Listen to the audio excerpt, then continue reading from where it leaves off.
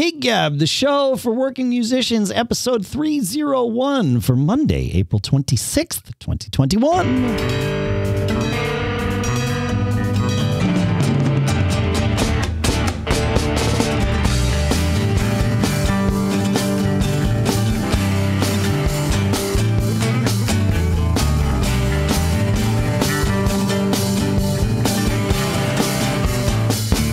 Folks, and welcome to Gig Gab, the show by, for, and about working musicians here in Durham, New Hampshire. I'm Dave Hamilton. Here in Napomo, California, it's Paul Kent. Hey, man. I'm in that between gigs feeling, my friend. And this is, I realize that even by saying that, I am speaking from a position of being very fortunate and very privileged, because I have been able to play some gigs on and off throughout the, the lockdowns and the pandemic and things like that. But my last next to normal gig, thank goodness for that show. Like that theater production worked out on so many levels. My son went back to school and we started Tech Week. My daughter went back to school as well. My kids went back to school. We started Tech Week. The gigs were, 2 a week. That was it. It was, kind of a mix and match. They had a bunch of shows going on. I only played this one.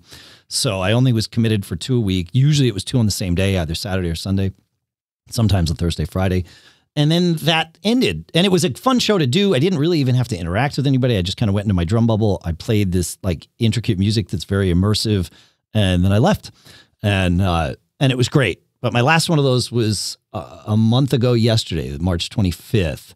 And I haven't played a gig since then. I realized it's only a month, but it really, I got into that 2 gig a week headspace, and it was good for me. And this hasn't been as good for me, but it resumes this weekend, assuming weather permitting. And I feel like, that's going to be the asterisk all summer long, because I don't know how many indoor gigs will happen, although I think that'll, begin to open up. But weather permitting, I've got a Monkey Fist gig outdoors on Friday night at that football field that we played at last year. And then Saturday starts our string of Bitter Pill gigs, which I'm very much looking forward to. It's a private party on Saturday outdoors, but full band. And we've had some rehearsals, which I'll talk about in a little bit. But, when I'm looking forward to it. In fact, one of the gigs that we have coming up, I've been waiting until it was out in the open. I could talk about this, but this brewery near us, Corner Point Brewery over in Maine, has concocted a brew inspired by the band. And so we are playing the release party in a couple of weeks, or the release party is what it would be, of Bitter Pills, a bitter Pilsner beer that Corner Point Brewing has made. That's so cool. It's so cool, right? Isn't that cool? Like, that's pretty cool. Yeah. As you're saying that, I'm kind of thinking, there are a lot of great microbreweries where I live here, and a lot of them, most of them have music. They're basically, they're tasting rooms and cool restaurants. Sometimes they bring food trucks out, but they're really nice hangs. They're cool. Yeah. Simon started playing one up in San Jose called S27, and first it was him acoustic. And they kind of felt that it was a little bit more of a beer house vibe, not a quiet acoustic vibe. And so he brought out bass and drums. I sat in with him one time. Yeah. And it's an interesting thing. I mean, if you back up far enough, if you think about the bar scene, I have a friend, Steve French, who is one of my best. He's a great musician. He's a pedal steel player. And he's a lifelong musician. He made a life of it. And it was interesting, in the 70s, playing 6 nights a week at a local bar. I mean, sleep in his own bed every night, didn't have to go on tour. Sure. You could afford to, what you made, you could buy a house and live as a simple, but, well, making life. Making $100 a man back then worked. The problem is the price of houses went up and the price of gigs didn't, but that's exactly right. And, I just kind of think about back then when there were so many bars in so many towns and, those types of things. And then there's been largely nothing. And then out here, I've talked about winery gigs quite a bit. So wineries like music, and clearly breweries like music as well. And so, that scene is kind of the new, gig pool for musicians, which is cool. Although I will say this, not all of them want bands. And I'm noticing that looping guitarists are a thing. Yeah. Bands, duos, duos playing to backing tracks. Sorry, no drummers involved. Yeah. Is kind of a thing. And I kind of wonder if that's you and I would push forward and say, no, a band interpreting live music is a unique thing and it has a place in the world. And I don't think anybody would argue with that. Certainly no one listening to this show. However, if you're just trying to interpret the way markets go, if you were one of those guys who were like, no, disco will never be a thing, you may have missed, and you wanted to be a working musician, you may have missed, a little section of opportunity for a certain amount of time, picking up a band playing, in that type of music. So I just kind of wonder if in the big picture, that's really what live music is. And how does this kind of play for, 4 or 5 piece bands? I watched the other threads, on the other chats on especially on Facebook. And I know that there are parts of the country where bands are getting plenty of work. And Sure. Especially as things are opening up, there seems to be a lot of work for people. But I just wonder somewhat on a macro level, if smaller combos with self-contained percussion, whether that's a Dave on a something he beats his hands on, or backing tracks, or or looping guitarists setting out a beat on the guitar. I just wonder if that is a trend line. Oh, I definitely think it is. I don't think it's new post-pandemic either. I mean we've definitely seen that here in the last 10 years. My pitch slap cajon, I have this tabletop. I've posted some videos of this. In fact, there's a bunch of Bitter Pill rehearsal videos that are out on Facebook that you can see where I'm playing this thing, and it's a tabletop cajon, so it's fairly shallow in that sense. And they screwed some guitar pegs into it for me, so I can put a strap on it and wear it. And I'll tell you, it's the most comfortable way to play a cajon. Sitting on a cajon and hunching over and playing it is awful, to be perfectly frank. You can get them to sound good, but to sit like that for 3 freaking hours, no, thank you. Seriously, at a drum set, I can actually hold a decent posture if I choose to, and still be able to play the drums. If I want to hold a decent posture, my hands are way too far away from a cajon that I'm sitting on. But this thing is great, and I can stand, and it really does. I put one mic in it, and it sounds, and I can run it through a PA, and it's got tons of low end, and it's got a little snare sound, and it's got some stuff.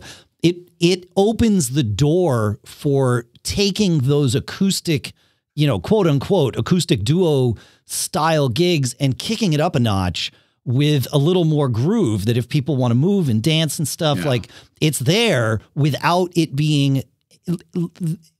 having to have the sort of space and minimum viable volume scenario for an actual drum kit. Although drum kits you can get the volume where you need to in a lot of places, but not necessarily in the corner of a coffee house or something.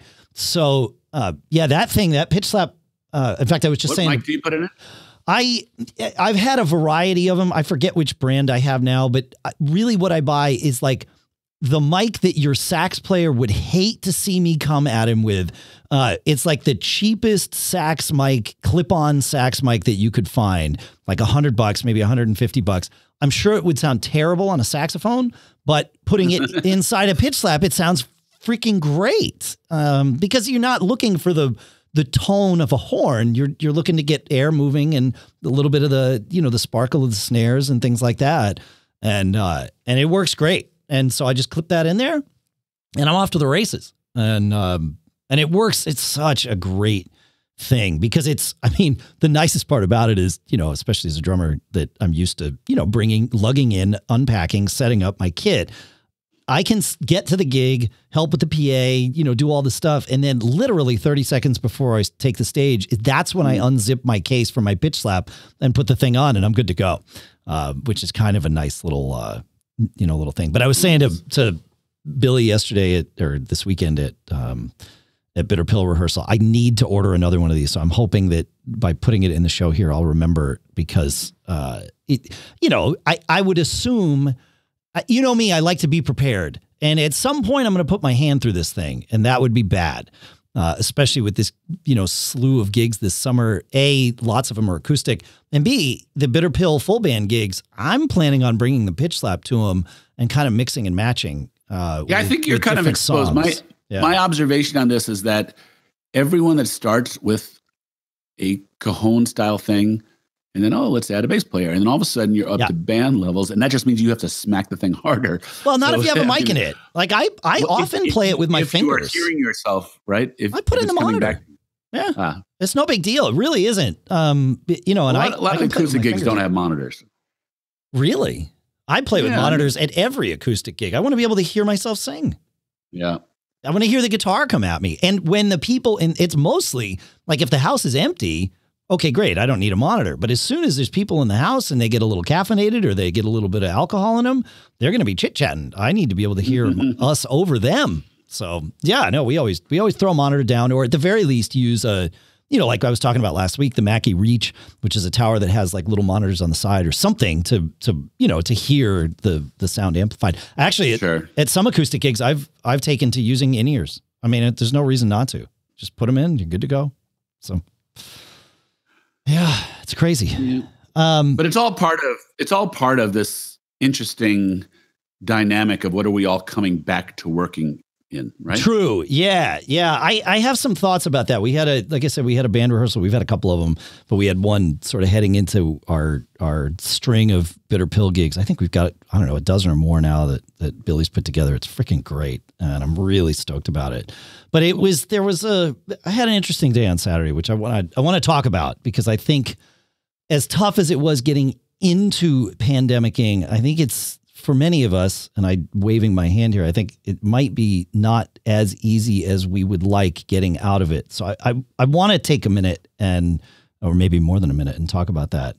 The first thing I want to do is I want to talk about our sponsor, which is EveryPlate, a new sponsor for us. Yay. Yeah, EveryPlate is a meal delivery service.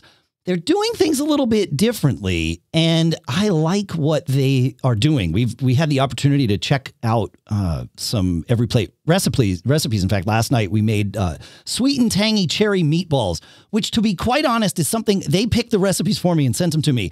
I don't think I would have picked that because it sounds a little weird to me. It was delicious. The ingredients were all super fresh.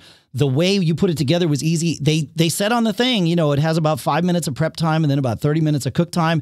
And that was true. In fact, all of their recipes come together in about 30 minutes, which is definitely faster than a trip to the grocery store and starting a meal from scratch, right? And they're the recipes that EveryPlate sends, they're easy to follow little cards with all pre-portioned ingredients, so you can spend less time prepping and cooking. That's why the prep happens so fast, right? And more time you just get to enjoy good food, or, maybe some time hanging out while it's like in the oven cooking. The way they do this, and our deal here will get you a meal for just $1.99, which means that they're less expensive than takeout, certainly. In fact, at $1.99, one meal from EveryPlate is about the same price as a cup of coffee, I guess, if I do the math, maybe even less. So you got to check it out. You can try EveryPlate for, like I said, just $1.99 per meal plus an additional 20% off your next 2 boxes. And to do that, you go to everyplate.com, EveryPlate.com, and you got to use our code in order to get that price. So our code is GIGGAB199 because it's $1.99 a meal. So it's GIGGAB 199. You enter that at everyplate.com. And it's like $100 value that you get. It works out really well. You gotta check this out. And our thanks to EveryPlate for dinner last night and for sponsoring this episode. Sounds good. I got to try those meatballs. Yeah, man, they were good. They have like 14 recipes, a rotating list of 14 recipes each week that they kind of swap in and out. So you get a lot of variety and things like that, which is pretty cool. Yeah, it's good. All right. So like I said, we had band rehearsal, and I guess I should back up. We had band rehearsal on Saturday. 2 days before, there's this club. It's a men's club, but it really is just a bunch of guys from my local town area that we get together like once or twice a month. We do some things. We do a lobster bake once a year. It's just sort of a time to hang, and an easy way to sort of meet the local dudes. And obviously, during pandemic, that's been a little bit, there haven't been any get-togethers. There have been some Zoom calls and things like that. And not everybody goes to all the events. It's really loose and informal. And so they were having one actually at the Stone Church.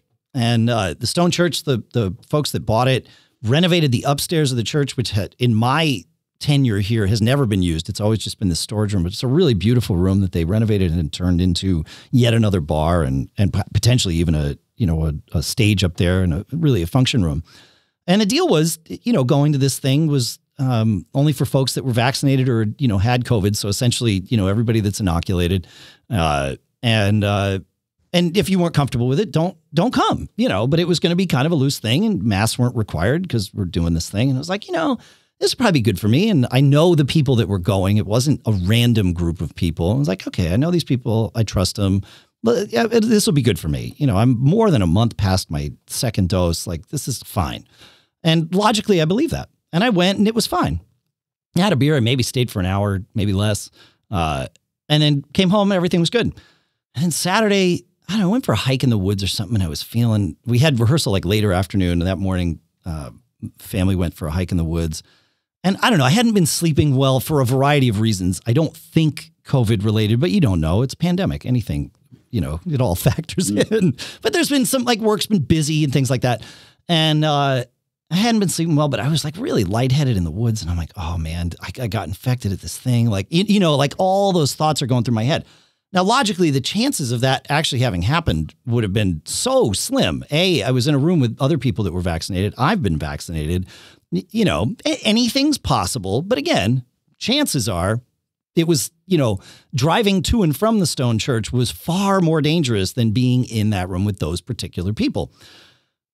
But I still was like all freaked out. And thankfully, I have, as I mentioned on the show before, I've sourced a bunch of both antibody and rapid antigen tests that I have here at the house. So I gave myself an antigen test and obviously it was negative. It wasn't a problem. But, as I was going through this, I was like going through this knowing I needed to go through this and laughing at myself for going through this. Like, you're being ridiculous, but this is what it takes. So do it.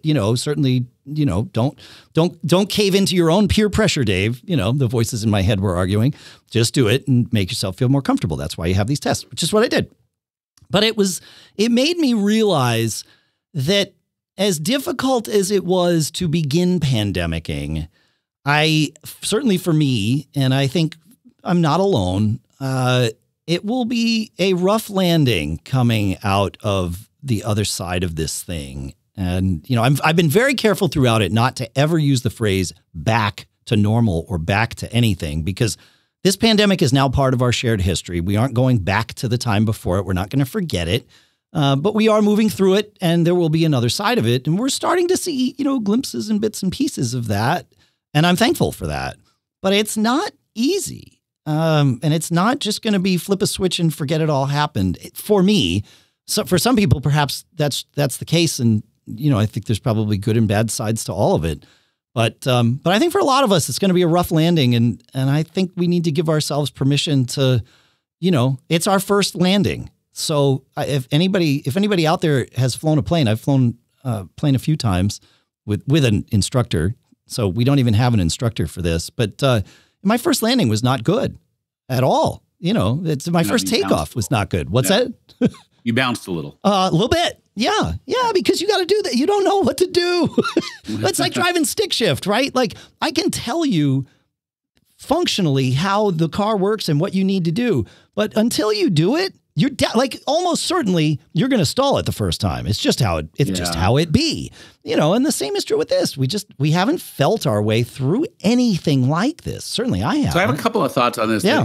First of all, just the actual data is undeniable. Like, of the gigs that I have booked for my band, they're different. Everything's different. Yes. Everything's different. They're like, hey, we don't know what the capacities are going to be. And so, we're experimenting with these socially distant formats and, whether we're going to take people's cards and make them prove that they have been vaccinated. There's stuff going on with everything that I know that we are booked for right now. Plus the landscape is evolving, and changing, and, the regulations are changing. Sure. So it is, as you say, by definition, it is not normal, right? Nothing is normal right now.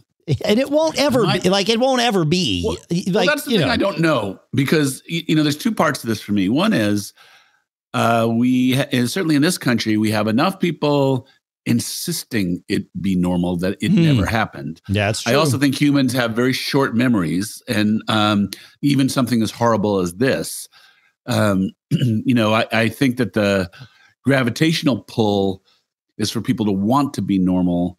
And that's more powerful than the people who are trying to change normal to a safer new normal. That's true. Yeah, so, for sure. Yeah, I'm very curious in that is conflict. That's true. Yeah. I'm curious how I will look back on this in 10 years or even 5 years. Like, what will my memory of this pandemic be? And my guess is this going to be a lot different than what I'm thinking about now. I'm thinking about a local group here that they've done. They're a duo, and they also play. They also have a band. Yeah. I don't know what their status of them getting booked is, but I know that they've done a couple duo gigs. And when people tried to get up to dance at their duo gigs, the venues said you can't do that, and masks and kind of read the rules down. Yep. And these two musicians are like, well, that sucks, and all these rules are suck, and and they're just very negative on the whole process of dealing with the current reality. I'm not even going to go normal or not normal. The current reality is a venue doesn't want to get fined. A venue doesn't want to get shut down. Sure. They're going to follow these rules. That's correct. And here we have some musicians saying this is stupid. This sucks. Sure. Same as they did in the beginning of this. This is stupid. This sucks. And to be fair, I agree that this sucks, but it's the reality of what we're in right now. Yeah. What sucks is that someone is telling them what to do. I don't know if that's what part of this sucks too. I think what you're saying is, this situation sucks that there's a pandemic. Correct. I think they're saying is that how dare people try and rule over my life as a result of this pandemic? And that's what they seem to have an issue with, right? So, and within that, so we go, what are we here to talk about? Music. So within that, scenes are weird, right? So, I certainly see what people all over the country, there are people who played straight through this. There are people who are showing pictures of them playing to full crowds and dancing crowds in different parts of the country. If the country takes a big step backwards because the stuff goes on the rise again, what'll happen? Right. If we just push forward, what'll happen? How do you feel about the musician? Here's a good example. A group I know played a local place where I have played. Sure. And they encouraged their friends to come. Their friends didn't social distance. They did whatever they wanted to do. They got up and danced. The place got shut down for a couple of weeks. That's 2 weeks that some musician who had a gig didn't get the gig. Yeah. Are you pissed at these people for not behaving? Are you pissed at these people for flaunting, requirements, rules? Or is it, screw it, man, this is rock and roll. We do whatever we want. It depends on the baggage you bring coming into it, right? If you're the band that's booked the following weekend, you're probably pissed. I think it's tough. From my perspective, it seems like that's a pretty selfish thing to have done, right? And certainly not in good partnership with the venue, which really, to me, is like the bare minimum of putting together a show. Is you are in partnership with the venue. You're also in partnership with your fans that are showing up, right? Like, it's a three-way thing, and it can be a win-win-win. That one was not. It was maybe a win for the band, maybe. Definitely not a win for the venue, and who knows where it fell for the fans. I hope everybody was okay afterwards and it worked out. But yeah, it's tough, man. That's tough. It is tough, but I agree that it's not like a switch is going to be thrown and we're back to where we were in February of 2020. That's not going to be it. Maybe, likely not until June of 2022. Maybe. Will that look at all similar? But, you got to deal with the hand that life sends you. So again, this is what I talk about, those duos with rhythm tracks and those types of things, adapting. Yeah, you figure it out. Yeah. We have one gig booked, and I'm not quite sure of why this logic exists, but again, it's the venue. They have to run their business, but we have one gig where, even though it's outdoors, it's the Portsmouth Music Hall gig. So Bitter Pill's booked there on a Sunday. I think it's a Sunday. It might be a Saturday. But I think it's a Sunday. And it's a 2-show night kind of thing, which is a pretty common thing for this type of a deal where, you play a 6 o'clock show or whatever it is. I don't check the times online before you go to the gig. But, you play a 6 o'clock show, they clear out the crowd. Then there's a 9 o'clock show or something like that, and a new crowd. And they said, we're limiting it to 4 band members. And, since the band started without a drummer, it was pretty easy for us to decide, okay, well, Dave's not playing this one, so who else? And so I think it's going to be me and Tomer, our rhythm guitar player. And so I joked, I said, well, we'll book a gig across the street as Bitter Third and, or we'll show up in the crowd. We'll buy tickets and sit there with our, he'll bring his guitar and I'll bring my cajon and we'll play along with the band, but I joke about that. I certainly would never do anything to go against what the venue has decided. And again, I don't know, and that this is just a true statement. I don't know why they've decided an outdoor gig can only be 4 people. I'm sure there are good reasons for it, but that's where it is. Now, will that change between now and June 20, whatever, when the gig happens? Who knows? I think a lot in the world is going to change in the next 2 months. So maybe that will change too. But at the moment, I'm not in for that gig, which is fine. But it is like, it needs to be fine. If you don't like it, just don't take the gig. Like these are the venue's rules. Maybe we can ask and find out why, but it almost doesn't matter. Like if that's the rule, that's the rule. Okay. Don't play there if you don't like it. If your band doesn't fit, we're fortunate enough that we can do Bitter Pill can play without any one of us. And I believe in the course of the band, there has been at least one gig where every member, at least one of each of us have not been. Like there was a gig where Billy didn't play. I think there was a gig where Emily didn't play. So just how we're fortunate that we're that flexible and can play in lots of different permutations. It's a good business plan. I mean, it is one way to deal.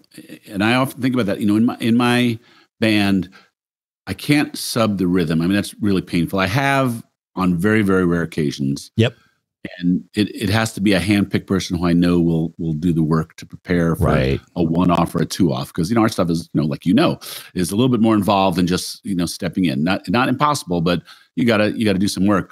Horns, I will occasionally have a sub on a horn, much more frequently than a rhythm section type of thing. Sure. But it is a business plan. I told you I have this one friend who he has a band that does kind of standards, Johnny Be Good and taking care of business and that type of stuff, right? Sure. He has a book. Yep.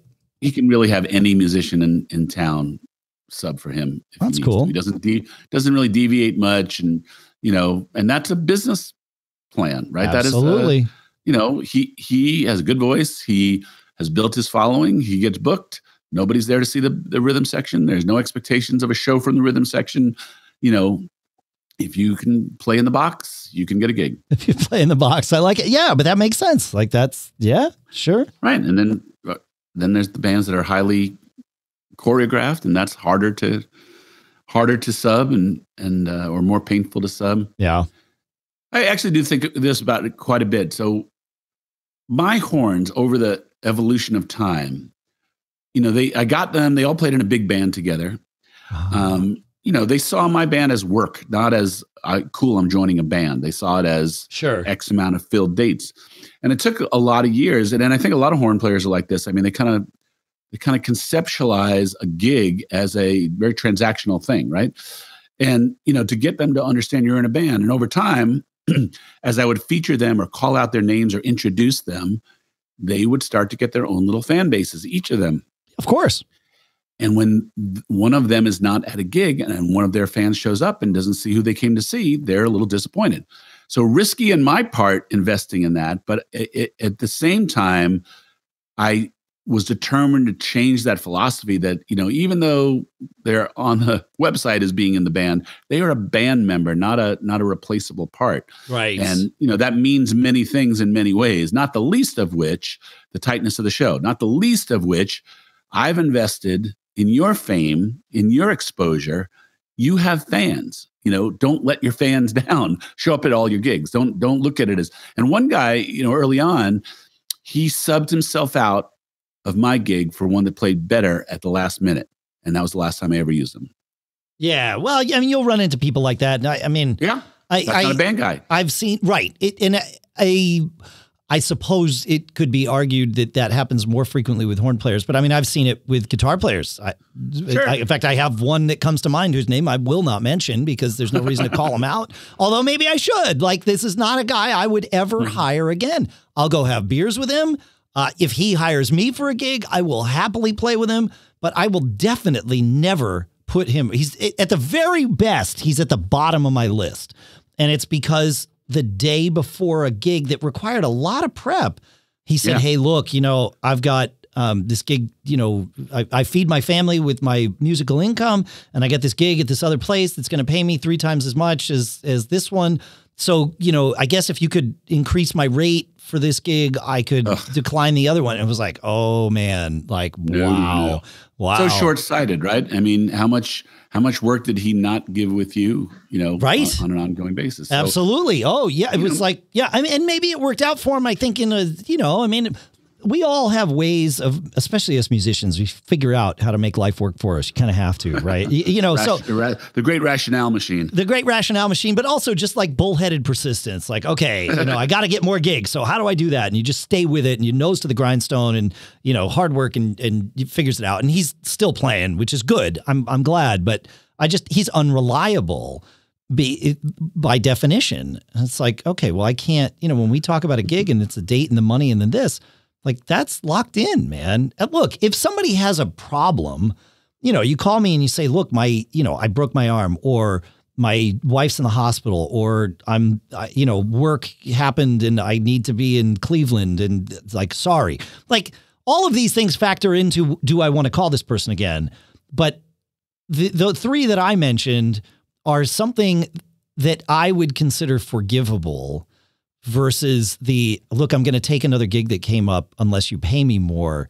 That's less forgivable in my book. That's heinous, actually. I mean, I think I was being kind. He didn't come to you in the beginning and say, hey, listen, I'll take the gig, but I got to take the highest paying gig. And, and then you get to choose whether you want to risk that. Correct. And then everybody got all the information from the beginning. That's right. That's different than the day before saying, hey, I'm about to cause you a problem unless you do.